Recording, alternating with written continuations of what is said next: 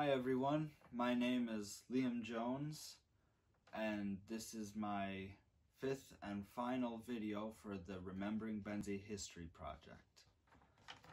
I'm 16 years old and I'm a sophomore at Benzie Central, and this is my reflection video. This is my time to remember my favorite moments from the past 4 interviews and find a common ground, find something similar in all of them, tie a thread between all of them. This year was very educational. In short, it taught me a lot about myself and my community and people I thought I knew who apparently I didn't before. Through this experience, I've gained a ton of new role models, and my expectations have been subverted many times. Some of the stories and things that I've been told over the past school year have genuinely changed the way I think about certain ideas and certain things, the way I look at some things. There are a lot of ways I could have taken this video, but the one that seems most poignant to me, and the one I really want to highlight, the one that's really important to me personally, because I'm at this point in my life, I'm in the middle of high school, is all of my interviewees' mindsets. They never let things get in their way, even though they definitely had things they were anxious about. They had, personal weaknesses and physical weaknesses and things they didn't like about each other, outside forces acting on them, but they never let it get in their way. Their mental fortitude was astounding. Just how they all carried themselves through the maze of life with their mindfulness and their philosophy. Now, Mr. Gibbs was slightly different than the other interviews, but I really liked talking to him because he just cherished his childhood so much, and his philosophy really was like he wanted to maintain what he had in his childhood. He wanted to give back the happiness that he had in his childhood. And he loved, I cannot express how much he loved the city of Thompsonville. He wrote a book about Thompsonville, that should tell you.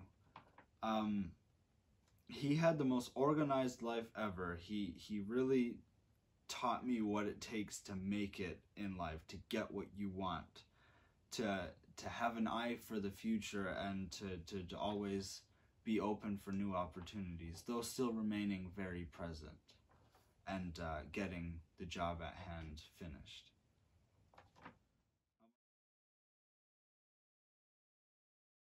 I either worked or went to school, so I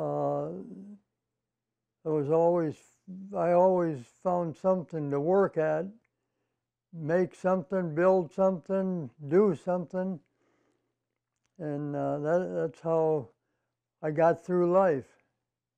I really had a good childhood. There was a lot of nice boys my age in Thompsonville. The Nordbeck boys, the McGinnitys, the Rogers, they were all really nice people. We got along good together. Ruth Anderson was an awfully good teacher, and she was always, another kid and I used to fight a lot, She had her hands full keeping us apart, but nothing unusual. Okay. It says here that you were told by a teacher that you'd only amount to a pile of bad words. Yeah, couple teachers told me that. Well, why was that? Because I didn't like school. I did not get good marks in school because I didn't like school. Okay. But when I went to barber college, I got all A's and B's. Mr. Yant was my first interview of the whole year, the first interview I've ever done. And I talked with him about his time in the Marine Corps and the U.S. Navy. He was just a really pleasant person to talk to. He talked a lot about forgiveness and how we all affect one another, no matter how minute of a gesture you make for another person. He calls it a ripple effect. How we all take part in each other's lives. He saw things that nobody should have seen, but he always had faith in humanity and in himself and in his men, and he just went with the flow. He continues to flow to this day. He hasn't stopped. You know, and it's so interesting and so fulfilling, right, to hear other perspectives than your own, because it helps you grow as a person to be able to see it from different eyes. So for me, I've always felt like, you know, that's what made me a better rounded person, you know, more than what I thought I ever could be, right? Because I got to see and experience things from other people, you know, other cultures that most people don't get to experience in their lifetime. I love the Japanese people. I love them. They are the most honorable people I've ever met. You know, I know we have a history of World War II, you know, with the Japanese and Pearl Harbor and things like that, but that's history. You know, people grow and change. You know, societies grow and change. And, you know, I can tell you, you know, my time in Japan was probably the most profound to me as far as a culture that I could relate to.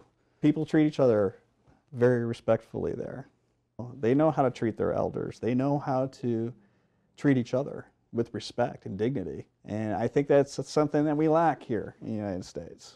This is you know, if you think about history and wartime history, you think, you know, the Japanese, you know, they had the suicide bombers and they were mean, you know, had this appearance of mean and evil people, you know, would do anything to win a war, which wouldn't seem honorable to us at all. You know, and then you go stay there and it's just like, wow, you know, why are they so nice? And we're not. I'll give you a story. When I was in Japan, I left the base, I went for a walk. And, you know, I was walking by myself and I felt like, okay, you know, I want to explore Japan a little bit. And I was in a residential area in Japan, which is not hard to be in because it's very super populated. But this Japanese woman, you know, come running out of her house, you know, onto the street. And she's yelling at me in Japanese. I'm thinking, what did I do? What did I do wrong? I'm sorry. And she's grabbing at me and pulling on me. So then I thought, something's wrong. She needs my help. And she dragged me to her front door. And in Japan, you can't wear shoes in the house. Okay? You got to take them off at the door. And then they got house slippers. They got slippers for each room in their house. So I had to take off my shoes and put on house slippers. Right? And she took me into the dining area where her family was sitting, waiting to eat. I'm thinking, well, what's going on? I didn't speak Japanese. I didn't understand what she was saying. But what she was doing is she saw me. It was dinner time. Everybody's at home eating, and I'm out there walking alone. And that woman saw me and said, I need to feed that man. So she chased me down, dragged me into her home, a perfect stranger, to sit down and have a meal with her family. And I thought, wow, that's amazing. What a culture.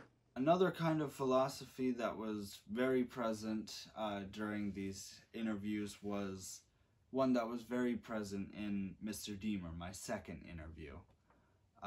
He had this mindset of just calmly thinking through a situation and using your brain to get out of predicaments.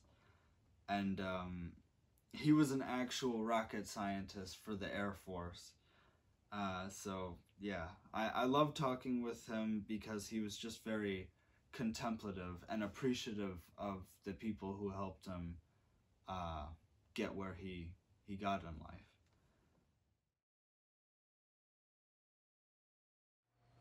SERE. It's SERE, stands for Survival, Evasion, Resistance, and Escape. Where We started out with academics, where they taught us about survival and evasion, resistance, and escape. But it's kind of combat prep training. But after the academics, they took us out in the mountains and put us in survival camp, where we had 10 days with almost no food. We had to build our own shelters. They sent us out on a trek with people chasing us that had weapons. They wouldn't really shoot us. They were loaded with blanks, but they were people playing the role of enemy, trying to find us. And we're using a compass and a map, a topographical map, navigating through the forest, trying to get to our safe checkpoints where the friendlies are without getting caught by enemies. That was quite an adventure, and it was very difficult, the most difficult thing I'd ever done in my life, but very enjoyable at the same time. I loved being out in the mountains. But after that, they captured us. They put us in a simulated prisoner of war camp, and we had to be prisoners for a year, and I escaped from the prisoner of war camp. So that was quite a memorable training experience. In the POW camp, they tried to make it as stressful as possible to give us a feel for what it's like to be a prisoner. The academy no longer does this. The program was discontinued because it's so extreme.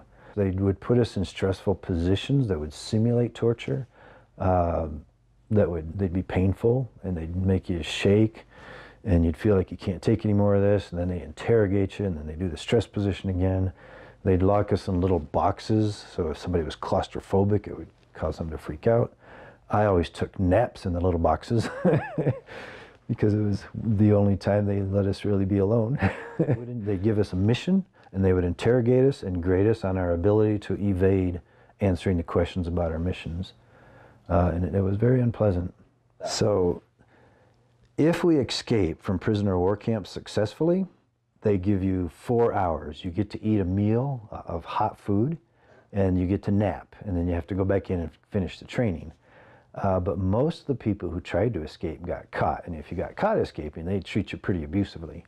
They make us dig ditches and fill sandbags and stuff just to simulate labor camp.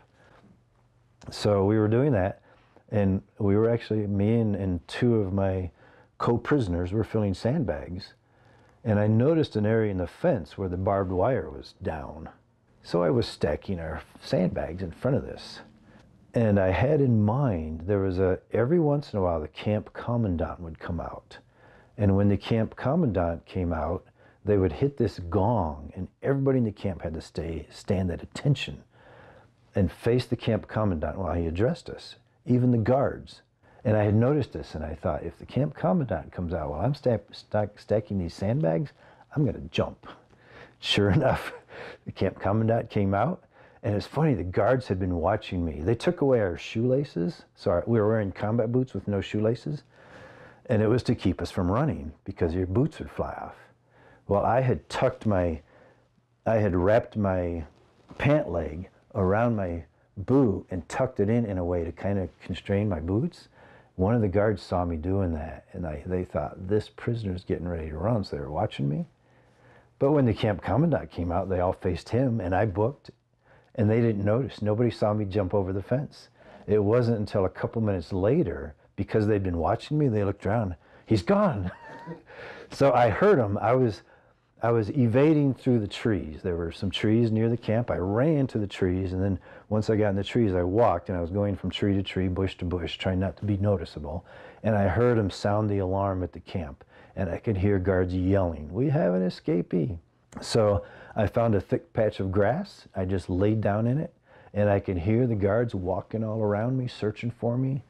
I could hear them talking, and then finally they gave up. I heard them walking back. And once they went back to camp, I went out, and there was a checkpoint we had to go to if we escaped. I went to the checkpoint and got my little ticket.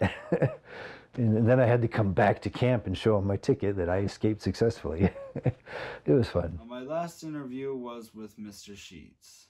I met Mr. Sheets when I was 3, and I've known him for a very long time. But I never really knew just how empathetic he was, just how strong his code of honor was. He was a teacher, and he was in the Army, and that's what we talked about, mostly his teaching career. And I was just dumbfounded by how willing he always was, to lay everything on the line for somebody he cared about in the slightest way, for somebody he was trying to teach, for somebody he had to bail out of jail, you know. Just anybody, just how kind and open-hearted he was, because he loves people, and he's always trying to understand them. My best friend that I had when I was in the Army was a fellow by the name of McKinnon, Mac McKinnon. He was from Chicago. He was a black man, and we just hit it off, and we were really, really good friends. But it was with him that I experienced what racial injustice was and what discrimination really was. We both had qualified as expert riflemen on all sorts of weapons, and as a result, we got a weekend pass, and so we went to St. Louis. And when we got there, Mac had said, "Now, Jim," he said, "you and I aren't going to be able to go to the same places." And I did think of St. Louis as being a really racially desegregated city, but it was. And he said, I won't be able to go with you. So I said, "Well, can I go with you?" And he said, "Yeah, you can go with me." So we went to what were called black and tan clubs. That was my first real brush with discrimination. And then when we were in the Deep South, and then you really discovered it was whites only and colored. Whites, colored. That was the thing. And that shaped me too, I'll tell you. I couldn't understand, because I had been raised in my family was pretty much colorblind. My grandparents the same way, and so it had an effect on me. Yes, I would. I'd put my phone number on, and I'd say, "Okay, if you get in trouble, and it's bad enough that you don't want to call your folks, you can call me, and I'll come and bail you out." I said, the only thing is I put a limit of 50 miles on it. I only go out 50 miles to do that. But I broke that one time because I had to go to Ludington and bail somebody out. But yeah, I did. Yeah. I chose not to make a big point of things in a classroom, but that person and I would have a talk, and we would get it ironed out myself. The other thing, and I think that this helped me to make my transition, and maybe it made me a little more accessible, was that in all the years that I was here, there was only one semester that I didn't have lunchroom duty. So that out of 56 semesters, 55 of them I had lunchroom duty. And in the lunchroom duty, you got to talk to everybody. And these people that were being a little bit, acting a little goofy, doing some things that they shouldn't have been, you could go and talk to them there, and you weren't calling them down in front of everybody. You weren't making an example out of them. What is one thing you think all teachers should have? I think it can be summed up in one word of empathy. Empathy. Yeah. This year has been tough in several different aspects. I've had to go through some rough things. Everybody has. But to be completely honest, these interviews have been healthy for me. They have helped me a lot. And I just hope I can be brave enough to take some of the things these men have told me and make other people's lives better by seeing the good in people, and by resolving my differences with other people, and by believing in myself and forgiving myself, being there for others, and giving back to the people that raised me and educated me. I'm definitely gonna try.